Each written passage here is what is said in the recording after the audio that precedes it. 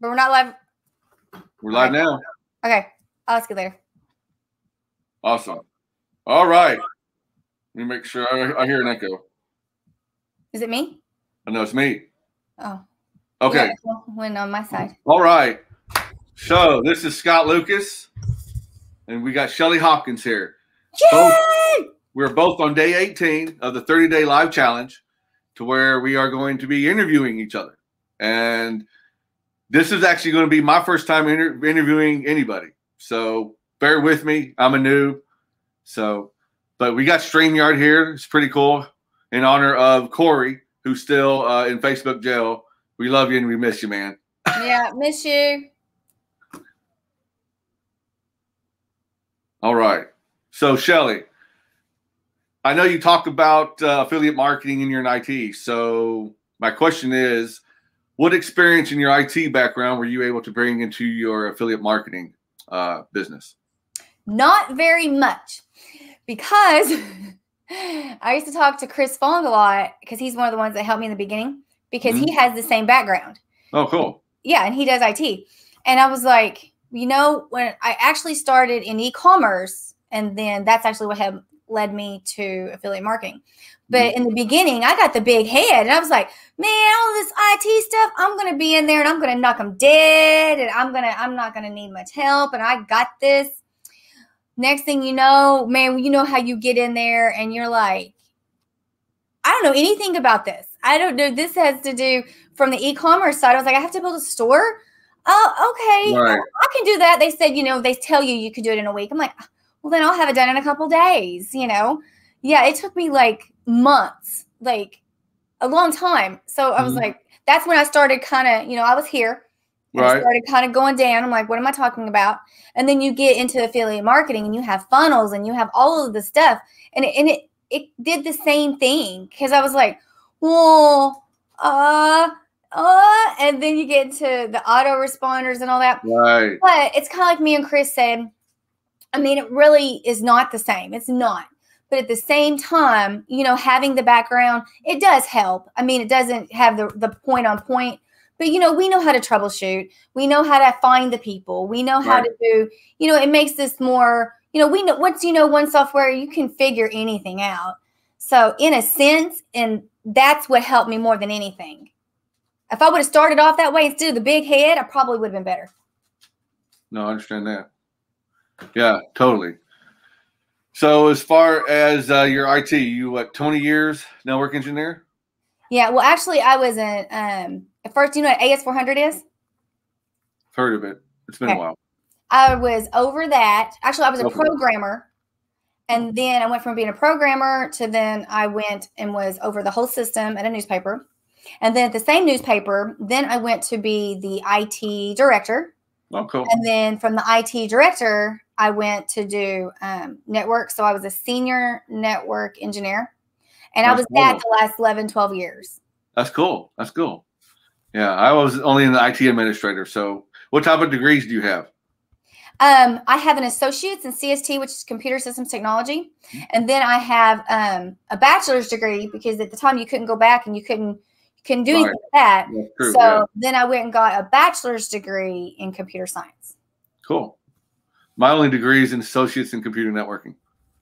Well, that's okay, because you know what? Yeah. If anybody's listening to this that has anything to do with IT, I only went for my bachelor's. I just created a new word. I only went for my dog. I only went for the bachelor's degree because I wanted a master's degree. Okay. Yeah, that makes sense. But when I went to, it was OU or OSU, and told them all of this, they were like, you didn't need to do that. An associate's degree in IT can be just as good as a master's, unless you really want to do like at the time, I don't know, like a CEO or CIO for us. And I'm like, well, no, I don't want to do that. And he's like, well, then you don't need a master's degree. So really, I kind of went and got my bachelor's degree and didn't need it. So, well, hey, you have knowledge and experience more than others, whether you need it or not. So yeah, that's cool. And even though I don't use it now. What's that? Even though I don't use it now, I mean, I do marketing. You never know. I might need to ask an IT person who knows more than I do. So I might need to ask some questions. I got your back. Yeah, that's good. And with affiliate marketing, how long have you been doing affiliate marketing? And what would be from where you are now to where you were before? When you look at the process and journey of what you went through, what would be the number one thing that you would tell affiliate marketers who are right now in the beginning? That's a really good question because, oh my goodness, I remember starting off and I knew no one in this area. I knew nothing. I didn't know what I was doing. I like I said, I was like a funnel. What's that? And that's why I try to tell everybody too, which half the time, no one listens, is Right. if you were to go back, yeah, for one, find a coach. And people think that you have to pay thousands of dollars, which I've been in this area group. I've been talking about that. I'm like, you really don't. You can find someone just like, for example, with the funnels anyways, I signed up under Chris. So I could go to him. Hey, can you help me with this? Can you do this? It was like a free mentor because I signed up underneath him. So people can do that too. You can, I have videos on my YouTube channel where, hey, this, you need this to look for this in a mentor. In a program, look for someone that has a coach that will help you. I was telling you, I went live with my YouTube coach earlier today. He's there to help me, to coach me, to guide me. And so I would tell someone, for one, to reach out and find someone to do that, because there's lots of people, as I've heard you talk about before, can string you along to so many different directions. And that's just going to confuse the heck out of you and not help you. So that's one of the things that I would say. And then, like I promote, another company that's $7. Well, I really like that because, I can give them all of my free stuff. Like I did a course like with 4 videos on my YouTube channel that I think is just as good as a paid program. So I'm like, you have that. But then also if you want more, I tell them that about, a $7 program that has like 15 days they learn. And someone contacted me today and said, well, okay, you're going to have to pay a whole bunch of money after that. And I'm like, you know what? I'm always up front. They'll tell you there's like a $2,500 thing that you could purchase or buy, but you don't have to. You don't have to. And then they're like, well, so you have to pay after that. No, you don't. You can make up to 20, 30% commissions, which is still pretty decent. And you don't have to pay anything else. And there's not a lot of programs that's like that. Right. But most people they care more about making the buck. And they're like, oh yeah, you really have to do this. Or, like I talk about ClickFunnels, you have to pay $100 a month. No, you don't. If we're actually there to help people, which is what you should be there for, if not, you need to run like hell. Yeah. Because if you're not there to help people, then you need to get out. So I try to do the cheapest for the best for people instead of telling you, you need all of this high stuff so I can make money. Right. That's also part of what I was talking about the other day with doing your due diligence. Yep. When you do your due diligence and find this out beforehand, if somebody is just money focused or really there to help you. Mm-hmm. Yeah, I like that. That was good. They have a coach. Yeah, definitely. So yeah, that's all the questions I could think of. I can't think of anything else off the top of my head. That's okay. So, I'll bring you. To interview me. Huh? I guess it's your turn to interview me, huh? Well, first, absolutely, I'm ready for you. But I wanted to tell everybody too, since this is a video thing, and I do TikTok and I do YouTube. So if you're in affiliate marketing, the one thing that people don't talk about, and I learned this from Jacob Karras, was not just watching people's content and learning, but watch their content to learn how they're teaching the content. Right. So if you're into affiliate marketing, check out my TikToks and my YouTube videos. I try to make them kind of fun and entertaining and not boring. But that way you don't. Yeah. So that way you can learn how to do it and not just learn how to do it. Right. Okay, let's do Scott. Okay. I'm ready. Okay. Hey, Cheryl, thanks for watching live. Yeah, hi. I don't get to see everybody. How's it going? No, that's fine. It comes up on here on the dashboard, so that's cool. Thanks, Cheryl. Yeah, I need to get StreamYard. I just have This is a free plan. You get up to 6 people. And after we're done, we can download it and do whatever we want with it on your YouTube or mine or whatever. Yay. Okay, Scott, we were talking about IT. And, right. you know, I think that's one of the things that we met. I think we met like years ago. Yeah, because I've been doing this for a long time. So you talk about IT, and I see it, which I know you, so I know you do IT.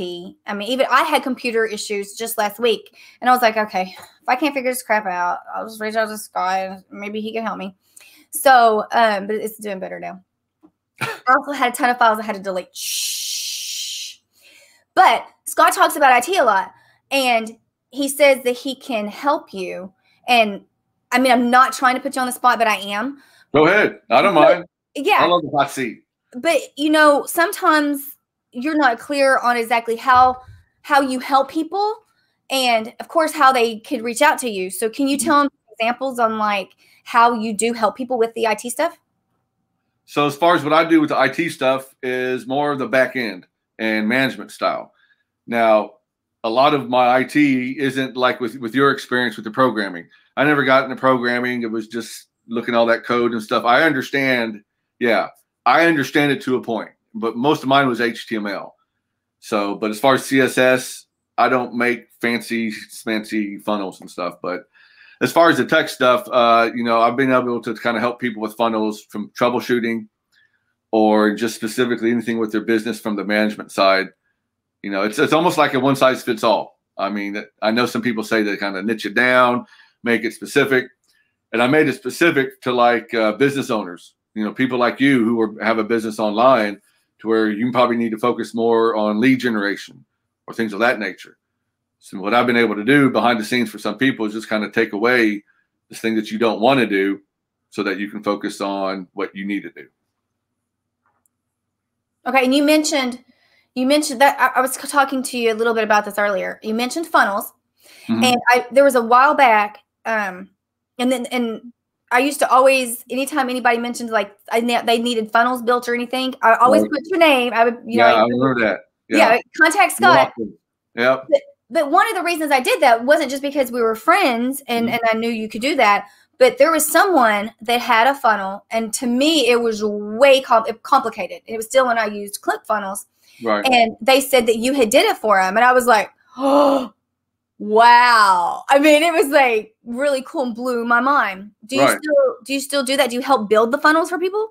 Yeah. So as far as back when you were tagging me, I actually used to work for ClickFunnels, July 2017 to June 2018 in their tech support. So, you know, I was also working for them and seeing some of the tech stuff. You can tell the websites come in and all that stuff. But yeah, I still do that for people. I don't do it as much just because of what I've seen is people want all these fancy, pretty funnels and stuff. And I've learned, even like whether it's the name dropping Russell Brunson or any other internet marketer, they use simple funnels. They don't need some fancy stuff. So when I do it very simple because I know it works. And most of the time people are looking for that fancy funnel. So I kind of still do it, but for the people who are looking for the fancy, they need to have this going and that pop up and all this stuff. You know, that's the biggest mistake. So I don't do it as much just because I'm very particular about the type of people that understand the marketing and understand, you know, keep it simple instead of keep it classy. You don't need it classy. So, yeah, I still do make the funnels. I'm just very particular about the type. When I look at your business or anybody else's, it's how you can make it more simpler. So, yeah. True. And I've learned that too, you know, the hard way, like going through solo ads and going through different stuff. And people's like, you know, you don't need that. You don't need this extra step. And so I've learned the wrong way too, because like my main funnel that I use that's everywhere, I mean, it's kind of simple, you know. I can't say exactly, but it's like make money. No, I've seen your funnels. You keep it simple. Yeah. You know? You add your personality, but you keep it simple. That's, you know, that's one missing element I see a lot of different funnels don't have. They don't have personality. They're not trying to figure out a way to connect with people. You connect with people from your website to your videos. So it's like, you know, when you're looking at funnels, you can keep it simple, but, you know, video is the best way. Exactly. Yeah. I was talking about that to someone the other day about you don't even need a bridge page. Put the video on the next page. You don't delete that extra step. Yeah. And sometimes, depending on where you're starting, you don't even really need a funnel. You just need an autoresponder, like Active Campaign or Aweber. They have they have a landing page in there already. You could input a video and then poof, capture the email. So if you're starting out brand new, don't have any money, sign up for a free trial with Aweber or Active Campaign, and then within 2 weeks, get however much money it is a month. I believe I have a video on my YouTube channel about that. Cool. So you guys got knows this stuff. Okay, I got another question too. Yeah. Okay, so we're talking about funnels and you do IT. Okay, let's just say, like we were using me as an example. My computer, was running slow and it was all jacked up, which of course it started off with internet issues, which was not me. Okay, but let's just never say is. It never is. Wasn't me. They actually ended up coming out and told me, they're like, we don't even see how you're running. It was that bad. Oh wow. Okay. Yeah, and I'm supposed to was getting 400. But anyways, okay. So say someone is they're just having issues like that, like with their computer. Say they're having issues. This is running slow, or this file just seems to be jacked up or corrupt. Do you do stuff like that for people too? I do, but I don't advertise it just because the way I do that would be remote.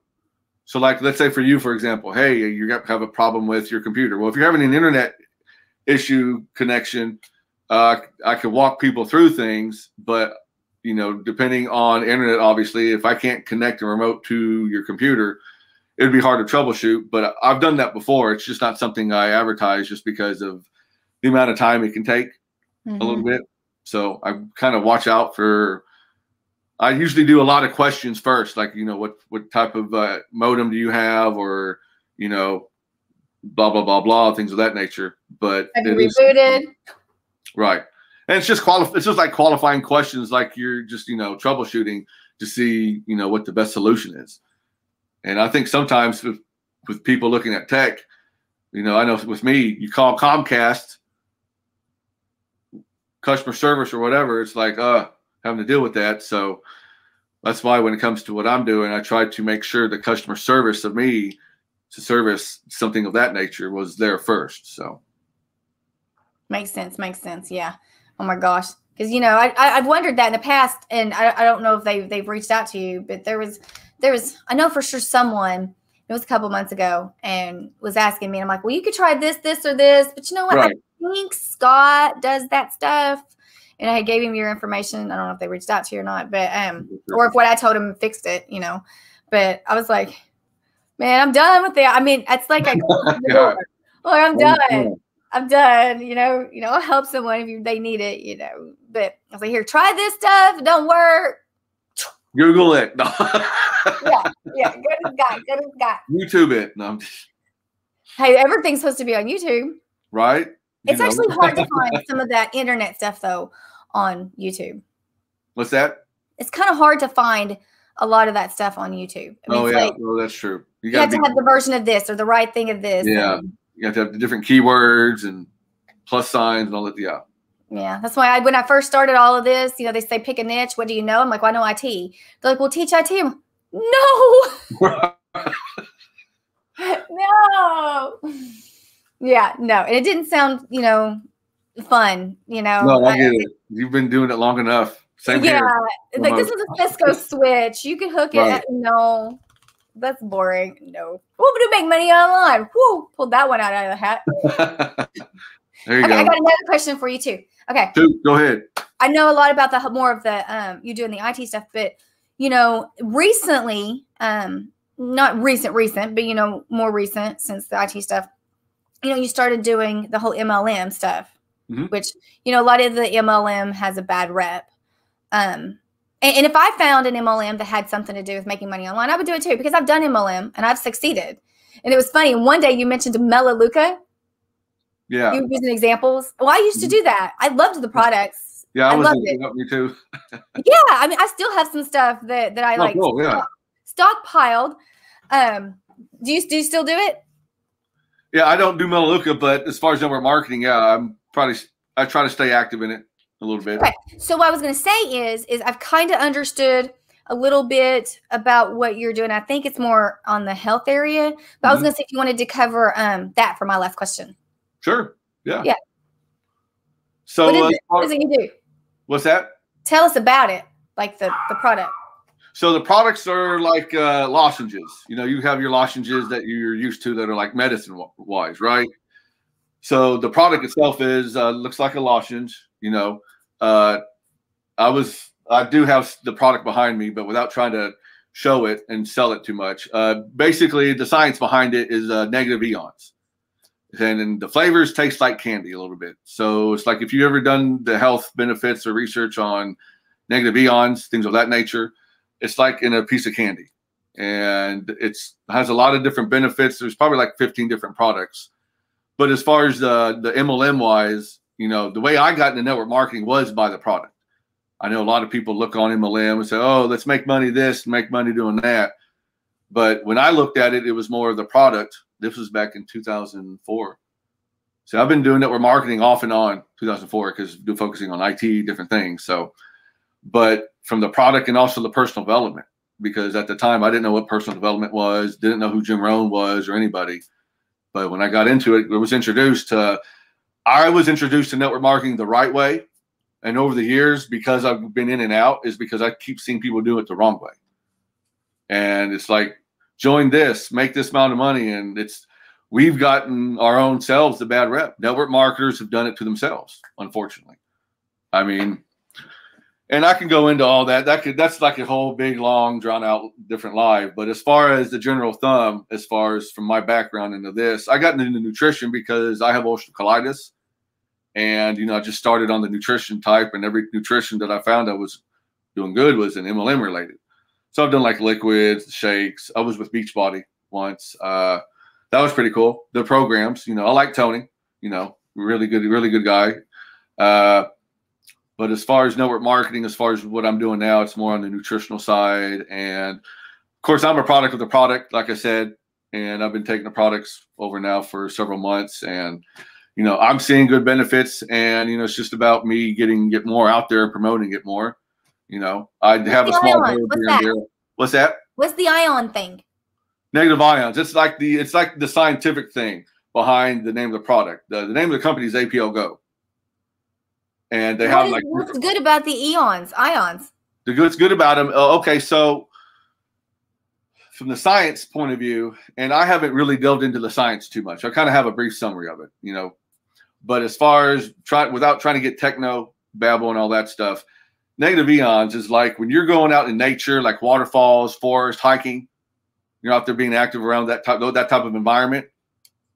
There's certain things in the air called negative ions or positive ions, and it's better if I describe it visually. But so I'm really bad at describing this, which is why I kind of have like a visual to kind of share it. So without the visual, it's like I can give you the information, but it sounds like technobabble, just because I'm not good at explaining it. And that's the thing with network marketing. I don't need to explain it. I think too many people in network marketing try to explain their products, which is good. It's just when people are looking at network marketing, they think, oh, I have to try to sell it, instead of trying to just show, hey, there's this little picture here and there. And, you know, doing sales aids and videos like this helps a lot more in describing a video than me trying to explain it. But as far as the science behind it, it's supposed to make your body feel better. Well, that's a good thing. Yeah. I was interesting. That's why I asked it. Sometimes my IT and tech, my technobabble needs to be better. So needs to be better. Yeah. Well, it's okay. Everybody always tells me I talk wrong. Like I meant to say this word and I say this word. So right. Okay. I talk wrong and you technobabble. I'm right there with you. Huh? Yeah, right there with you. Same people is like, huh? Talk too fast. Oh, I get that all the time. Oh my God. All the time. And my YouTube coach today was like, Shelly, the most recent video, he was like, for one, he said I didn't have my personality in it. But two, he was like, why are you talking slow? I'm like, because people were telling me I talk too fast. Exactly. That's why I'm trying to make pauses and stuff in between. But yeah, I saw that video where you said it talked about that too. Yeah. Well, my YouTube coach basically said, screw it and be yourself. So just go with it. Just go with it. I'm doing what I can here, you know. Okay. Well, see, that was awesome. See, yeah, awesome. Awesome. Now everybody knows about Scott and Shelly and exactly what we do and how we can help you. That's right. So as you can see, scrolling down there, Google us, look us up on Facebook, all that good old stuff. But other than that, Shelly, it's been enjoyable. It's been fun. High five. Okay, high five. So yeah, that's been cool. So it's been awesome. See y'all later. Bye, guys. #live, #replay. You know the drill. Peace out. Questions, leave us know. Yep.